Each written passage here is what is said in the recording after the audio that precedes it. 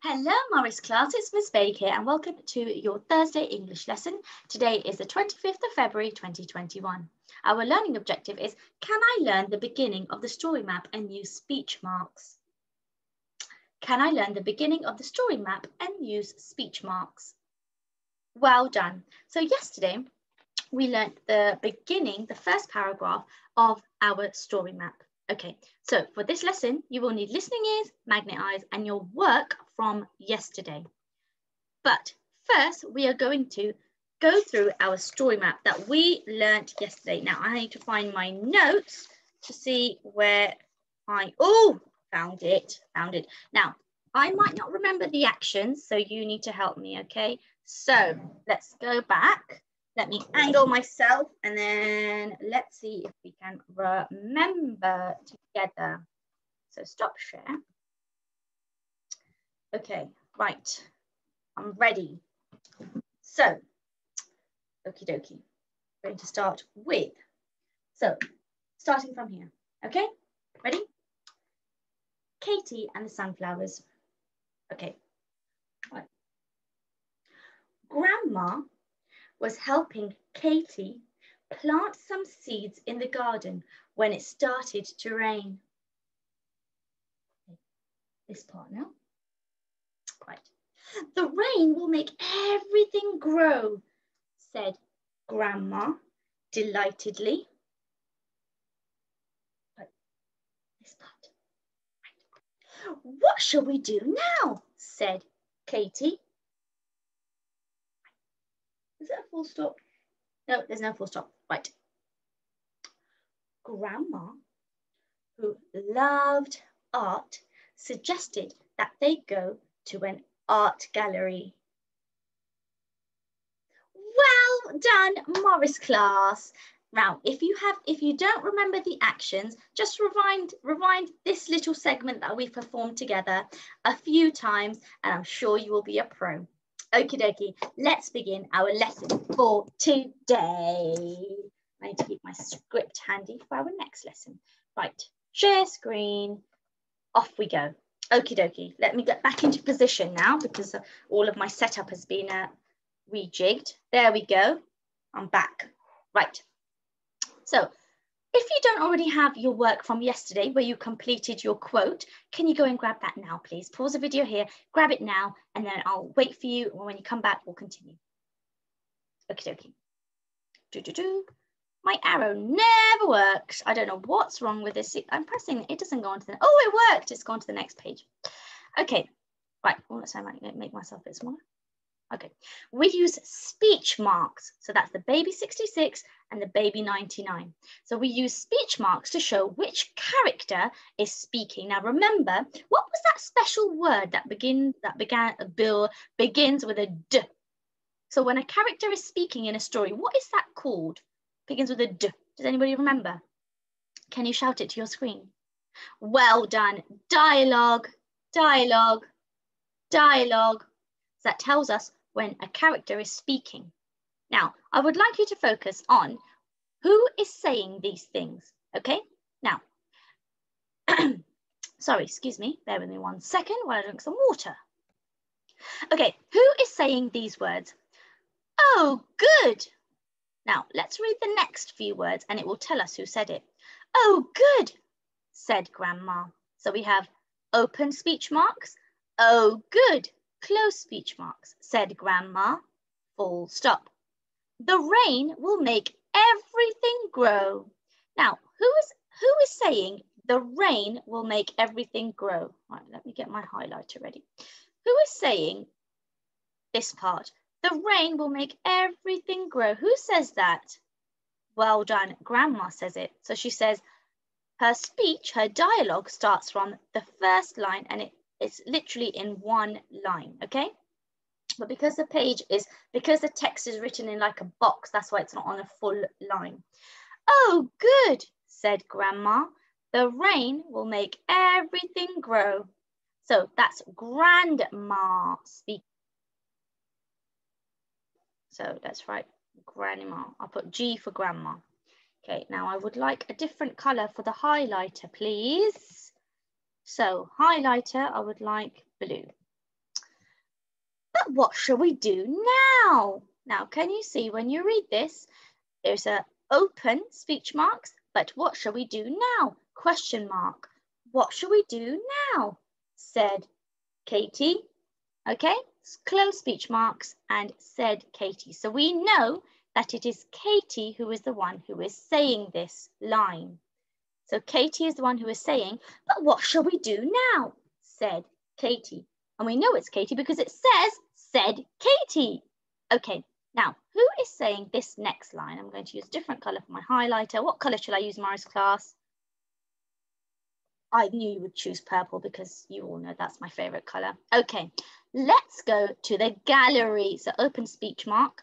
Let's go to the gallery, close speech mark, said Grandma. So we know it's Grandma who's saying it. Now, who says this line? You always have fun there. Who's saying that line? Do you know? Well done. It is still Grandma. So Grandma is saying this. Now, let's go to the gallery, said Grandma. You always have fun there. So open speech mark and close speech mark. Okay, so we've got Grandma who was saying two things and Katie has said one thing. So Grandma's a bit of a chatterbox. She's doing the majority of the talking. Okay, now, yesterday you filled in a quote, what you thought, or a piece of dialogue, what you thought that the character was saying. Okay, so for this picture, it says, shall we go to the gallery? Now, I am going to model, or I'm going to show you how to write, shall we go to the gallery in a sentence, just like this one right here. Let's go to the gallery, said Grandma. Okay, when we are writing it in a story, we need to say who said it. Because if we just had this and we didn't have this information, so if it didn't say this, or, oops, or this, said Katie, or this, what's wrong with my pen? Or this, said Grandma, in our story, we wouldn't know who is talking. It would just say, oh, good, the rain will make everything grow. But what shall we do now? Let's go to the gallery. You always have fun there. Now, when we read it out, that makes sense. You can tell that someone is having a conversation, okay? Because there is like a statement and then someone is asking a question and then someone is giving a reply. What shall we do now? Let's go to the gallery. And then there's another statement, you always have fun there. But without the said Grandma, said Katie, we don't know which character is talking, which character is speaking, whose dialogue, who does the dialogue belong to? So, shall we go to the gallery? Let's turn this quote and let's turn it into dialogue and we're going to write it together. Now, what you need to do is whichever speech mark, so from your work yesterday, whatever quote that you have used, you are going to follow the same rules and write the same, okay? So the first thing that we're going to do is we're going to open speech marks. Open speech marks means baby 66. Now I'm going to try and do my neatest handwriting because I'm writing on with the pen, so it might not be as neat, but bear with me. Right, capital letter. Shall we go to the gallery? Capital S. And oh, shall, oh dear goodness me, that is not neat. Let's try that again. Try that again. Much better. Shall we go to the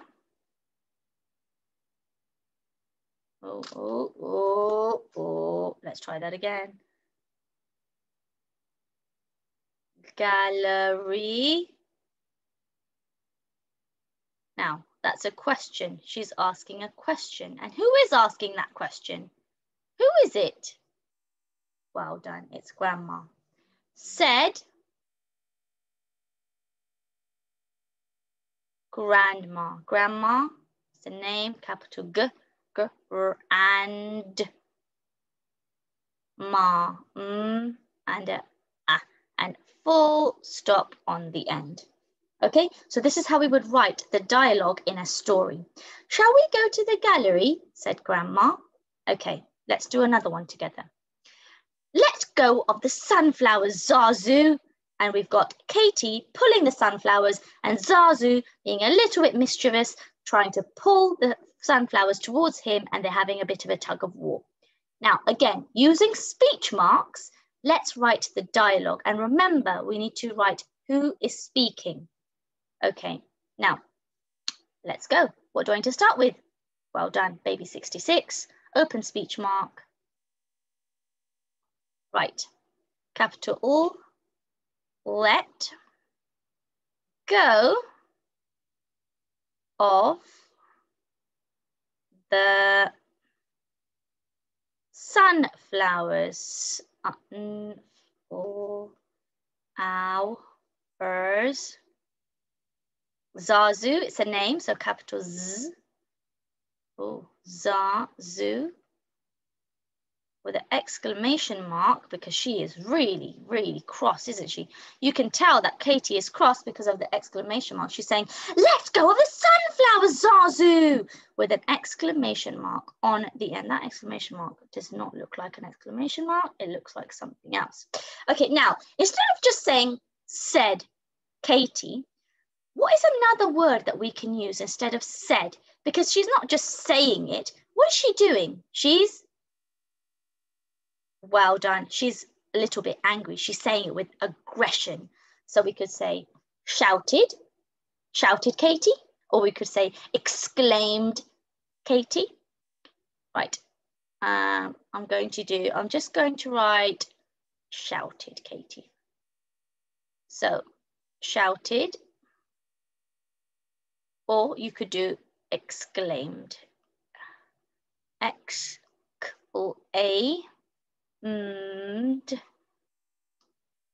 Katie, capital K, because it's her name.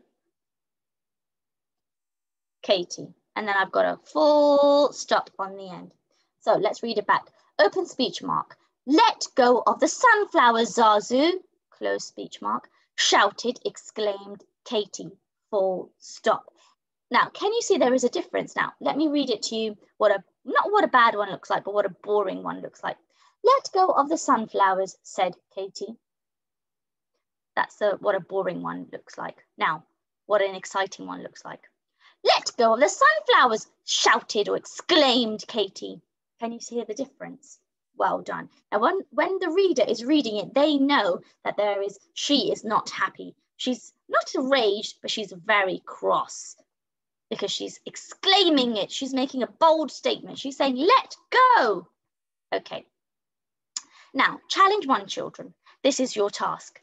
So yesterday, using your work from yesterday, you are going to write your sentences using speech marks, and you're going to write the word said or explained or says Katie, whatever you choose, okay? Or you can just do said Katie, okay? I'll write it here for you. So, oh no, the flowers. I'll write here just so. Said, I don't know why my handwriting is on a slant. Katie. Okay, you need to add that in along with your speech marks. So that's a baby 66, opening speech mark and close speech mark. Now your punctuation, so that's your comma, full stop, goes inside the speech mark, sorry. It goes inside your speech mark. Okay, so once you have completed those 2 sentences, upload on a tapestry for Miss Baig to see. Right, challenge 2. You're going to use your work from yesterday to write your own speech marks, your own dialogue, okay? You need to focus on just like I've done over here, this part. This is your main focus, the shouted or exclaimed Katie.